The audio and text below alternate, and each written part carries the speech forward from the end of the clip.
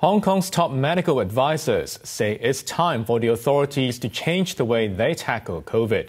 According to the experts, the zero-COVID strategy is not a long-term solution, and borders should be fully reopened when vaccination rates are high enough.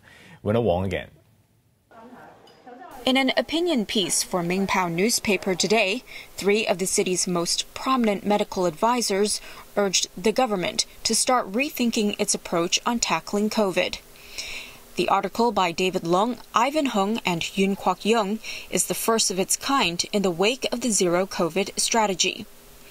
Hong Kong has been successful in keeping the virus at bay, thanks to the dedication of our medical workers, the public's cooperation in adhering to social distancing rules, and wearing surgical masks, they wrote, adding that strict border controls also helped.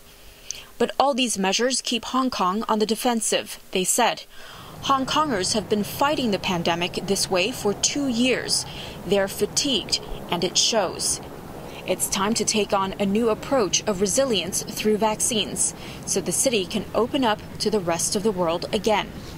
The experts said the current policy should be seen as a buffer period to give people time to get vaccinated and not a long-term goal. They warned that maintaining the status quo could harm mental health and Hong Kong's status as an international financial center. The experts suggested reopening the city once the vaccination rate hits 90% and possibly returning to fully open borders by July if 99% of the population are triple jabbed. Citing the cases of Singapore and Israel, the experts said an infection surge would be inevitable once borders reopen, but vaccines will help lower the death rate and serious symptoms. They urged the government to adopt vaccine passports and boost vaccination rates among the young and the old. Winner Wong, HKIBC. The government says it will consider the vaccine passport suggestion.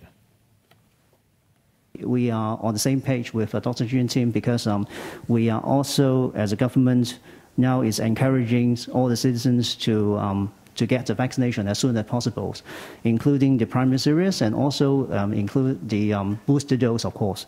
So whether or not we should implement a more stringent requirement, we have to closely observe the present situations and also the response of the citizens and also the upticks in the futures.